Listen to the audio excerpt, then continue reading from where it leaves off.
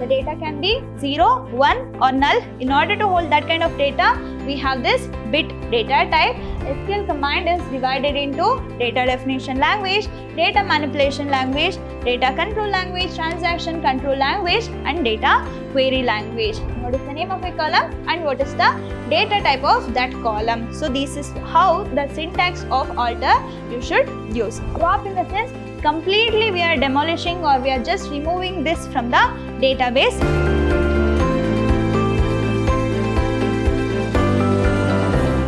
Hello everybody, a warm welcome to one and all. Welcome back to the session 2 of chapter 1 in the unit 3 of B.Ca's first semester, subject called Fundamentals of Computers. I am Rohini TS, Department of Computer Science, Vidhyaashram, First Grade College, Temple of Excellence, MYSURU.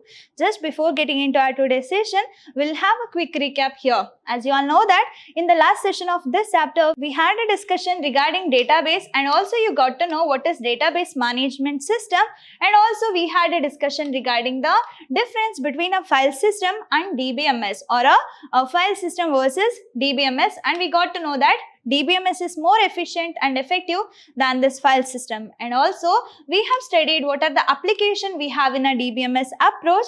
At last we got to know who are all the database users. So in our today's session we'll start with the introduction to SQL. So already you know that we have a database and we have a database management system. Then how can I communicate with the DBMS? How can I communicate or how we are going to use that database software? In order to use that DBMS, we require one query language. For that we have a standard SQL or a structured query language, and what are the different data types we have in a SQL. That means the type of data which is going to be specified, and also we'll see what are the types of SQL commands we have. Under that, what are the categories. We'll see everything in our today's session. So first we'll start with a SQL or a structured query language. So this SQL is a stands for or it's an acronym of the structured query language. So why this SQL is required?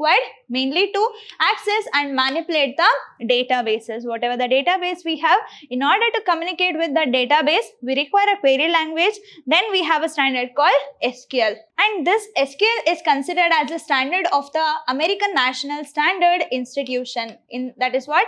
ANSI in the year 1986, and also of the International Organization for Standardization, that is ISO, in the year 1987. So this is considered as a standard query language for this database.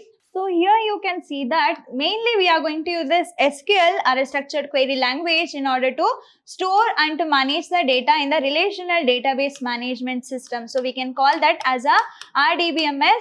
There you can store this, or in order to store and manage the data of this RDBMS, when it is relational database management system, at that time data are going to be managed in the terms of table. So there you can have this SQL standard, and it is considered as a language for the RDBMS, and mainly it is going to help us in order to create, read, update and delete the relational databases as well as the tables. And also MySQL, Informix, Oracle, MS Access and SQL Server will going to use this SQL as the standard for database language. So all in this database management system, SQL is used as a standard or a language in order to communicate to a DBMS. And also this SQL will going to allow the user to query the database in a number of ways using English-like statement. That's why it is making very easy in order to use this SQL query language. So next what we have here, SQL data types. Now I got to know what is SQL. Then we have to learn about its types of data it can hold, or what are the different data types we have in a SQL. So mainly it is classified into 3 categories. One is string data type. When we have a set of character, then I require the string data type, and we have a numeric. If you wanted to deal with the numbers, then also we require this numeric data types, and also we have a date and time data types in the SQL. So first we'll see about this string data types. In this string data type, moreover it is all related to char and set of character. So first we have a char of size. So we have to mention a data type called char. Within bracket we have to mention its size. For example, if I am writing a char of 5, then it is going to allow me to store up to 5 character. So mainly it is used to specify a fixed length of string that can contain numbers, letters and special character, and its size can be 0 to 255 characters. So default is what? 1. If you are not giving any character, simply you are writing char data type, and if you are giving a empty parenthesis and no argument, default it is going to assign only 1 character. Then we have a varchar of size. So here also mainly used to specify a variable length string. So this is variable length string. This is fixed length string. This varchar is a variable length string, and that can contain numbers, letters and special character. But its size is greater than the char. So there in the char up to 255 character. That means total 256. Why? Because 0 to 255 is 256. But in this varchar we can store up to 65,535 characters. Then we have a binary of size. Mainly somehow it is equal to char data type, but it is going to store the binary byte string. So mainly in the size of parameter, it is going to specify the column length in the terms of bytes. So here you can specify binary of 2 bytes, 3 bytes, like that. And then next we have a var binary size. Here only you can see that char, varchar, binary, var binary. Then what is that?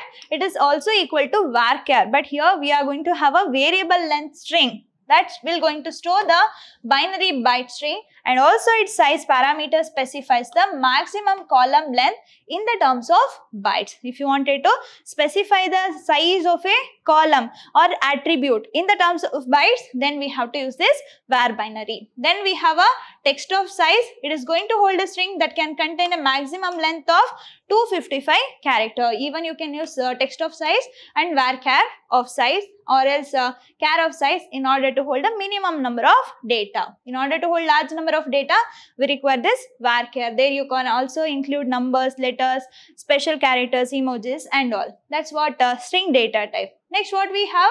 Numeric data type. It is going to deal with the numbers. So what is the first one? Bit. It is an integer that can be 0, 1 or null. So the data can be 0, 1 or null. In order to hold that kind of data, we have this bit data type. Then we have a tiny int. So it allows the whole numbers from 0 to 255. So up to 256 character it can hold, and it is going to allow the whole number. There should not be any fractional part. Then we have a small int that allows the whole number between minus 32,768 to 32,761 character. Then we have a int or integer data type. This allows the whole number, and the range will be between this much. Then we have a big int. It is going to allow the whole number. So as you can see that from one data type to another data type, the size will be varying rapidly. So that means what? It is giving higher privileges in order to store the higher number of digits. And we have a float of n. So if it is floats, then it specifies the float precision number data from this minimum to maximum range, and here you can have a n parameter that is going to specify the size. What must be the size of floating number? It can include both whole numbers as well as fractional part. Then we have a real. It includes the floating precision number which is greater than this float of n. So this real will going to hold more data than this float of n. So these are the numeric data type which we have in a SQL.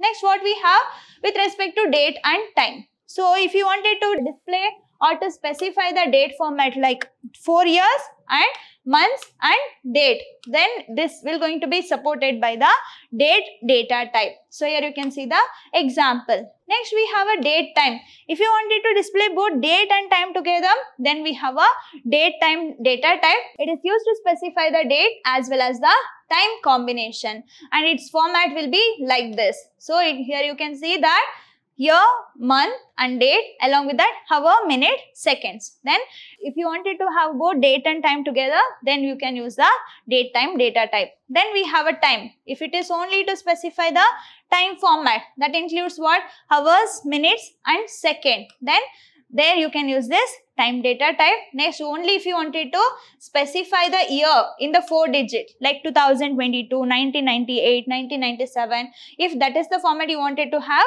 then you can go with this year data type. This is how the data types of date and times look like. Fine. These are the data type which we have under the SQL. Next, here you can see the types or classification of SQL commands. So we got to know SQL is a query language. We are going to use this query language in order to talk to our database. Then how we are going to write a query? What are the different formats we have, different commands we have, that you can see with a classification. So this SQL command is divided into data definition language, data manipulation language, data control language, transaction control language, and data query language. So in the DDL, we have a commands called create, drop, alter, and we have a truncate. Then in the DML or a data manipulation, if I wanted to manipulate the data of database, there we have a insert, update, and delete. And DCL, data control language, we are controlling the data accessibility with the help of grant and revoke. And also we have a TCL or a transaction control language. There we have a commit, rollback, and save point. Then we have a DQL or data query language. There we have a select command which comes under that category. So this is a broad classification. As of now, in our today's session, we're going to concentrate on this DDL language. That is what?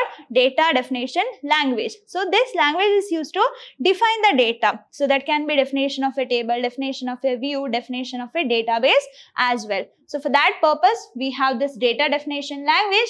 Mainly it is going to change the structure of a table, or it is going to change the structure of a database or a views. So we can create, we can alter, and also we can delete. So we can also do the truncating. So all these can be done with the help of this data definition language. And also all the commands of DDLs are auto-committed. No need to save anything. By default only it is going to get committed permanently. It is going to save all the changes in the database. Then what are the commands which comes under this data definition language? Create, alter, drop, and truncate. So we'll see each command with its syntax and example. We'll see the first one. First we have a create command. So as the name indicates, we are going to use a create command in order to create a table. So in this, it is used to create a new table in the database. Then how the syntax look like? You have to use a create, and then what we are creating? Table. For that we should specify a name of a table, then that is table name. Okay. Create, and create as a command. What we are creating? Table, and I should give a unique name for a table. So why? Because if I have a n number of tables in my database, then the name should be different or unique. So for that you need to mention the table name. Then what table consists of? Within that we should mention the column name. So you all know how table look like, correct? No? So here we have a table that comprises of rows. These are all the rows, and this consists of column. Then what this column should include? Then that column should include the name of a column, and I have to specify its data type. For example, if I am taking a serial number of a student, if I am taking a name, or if I am taking a age, and also if I am taking their address. So all these are what? Attributes. All these are column names. I have to specify a data type. Already you got to know what are the different data types we have. So for serial number, what I can use? I can use int data type. So it will going to hold all numbers. If I wanted to have a both characters and numbers, at the time I should go with char or varchar. For name, I should go with varchar. Correct? Varchar. And also for age, so we can have a date of birth. For that, date and time format is also there. And for address, I have to go with a varchar. So all these are what we have to mention while we are creating a table. So create table, table name, and within the parenthesis you have to send a parameters that include a column name and data type. And how many number of columns you wanted to have? You can have. There is no limitation for column and its data type. So you can see the example. Create table employee. What is the table name here? Employee, and that has 3 columns. One is name. The data type is varchar. Varchar 2 of 20. What is the size? 20, comma. You should separate the columns. So put comma after the declaration of one column. Then we have a email, that is varchar of 200, comma, then date of birth, and I am taking a data type as a date. So how this table look like then? This is going to have first the name of a table is employee, and that comprises of name, Second column is what? We have a email here, and at last we have date of birth. Okay, but datas are not yet filled, just we are creating a table. Fine, this is how the create table command will going to look like. Next, what we have? Alter. So by mistake I had given only 3 columns, but I wanted to take one more column. I wanted to join, or I wanted to add one more column. Then what can I do? I have to change the structure of a table. For that reason we have this alter command. It is mainly used to alter the structure of the database. It is going to change the structure of a table as well as the database. This change could be either to modify the characteristics of an existing attributes, or probably in order to add a new attribute. For example, date of birth, I had given an integer as a data type, but then I realized that for the data type that should be changed from integer to date. So at the time what I can do? I can alter the table. So I can give a different properties for existing column, or else we can add a new column itself. For that we have this alter table. So in order to add new column to the table, what we have to do? We have to use a keyword or command called alter. What we are altering? Table, and I should specify a name of a table. So if you wanted to alter, first you have to create a table, then there must be a data, then only we can do the alteration. Directly we can't do the alteration without creating it. So here alter table, I should mention the name of a table, then we have to use a keyword called add. What we are adding? We are adding a column. There I should specify the column name and column definition. What is the name of a column and what is the data type of that column. So this is how the syntax of alter you should use. What is the example? Alter table. I have a table called student details. You just imagine we have a student details. Then we are altering that table. There were some columns, but now I wanted to add a new column called address, and its data type is what? Varchar of 20. I'm adding a new column to the address. Let me write the same thing for the previous table. There we have a alter table. What was the table name? Employee. Now I wanted to add phone number. Let me take phone number. I'm using add, and I'm going to take phone number as a column name, and we have a data type integer for it. Okay, this is how I can add new column called phone number for the employee table. Along with this 3 column, again now we are going to have one more column called phone number. Okay, this is how we can do the alteration. Fine. Next, what we have here? Drop. So there is a difference between delete and drop. Delete in the sense what?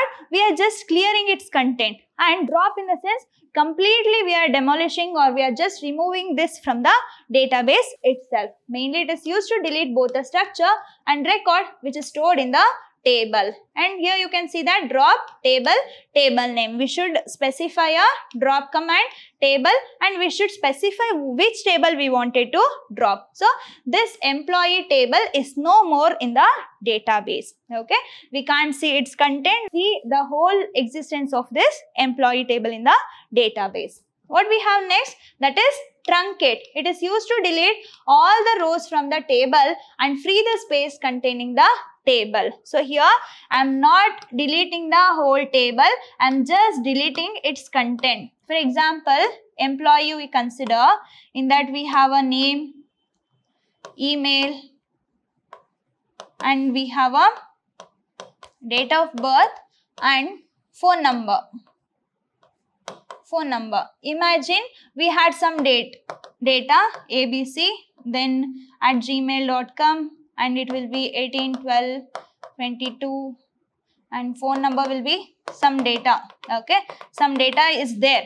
But if I wanted to erase all these data, I wanted to remove all the data from the rows, then we have to use this truncate. So whatever the data we have in the particular rows, all the rows data will just get erased whenever we are using this truncate. Okay, if you wanted to delete a particular row, then delete. If you wanted to delete a whole row of a table, truncate. If you wanted to delete the whole table from a database, then drop. Very, very important, those three.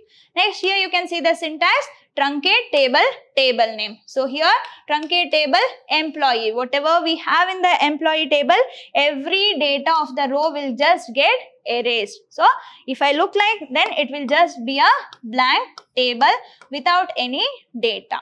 Okay, there we can have this truncate command which comes under this data definition language. I hope you all understood regarding the data definition language. In our coming session, we're going to see about the DML or a data manipulation language, data control language DCL, and transaction control language, that is TCL. Let me meet you there. Until that, keep learning, keep on growing. Thank you.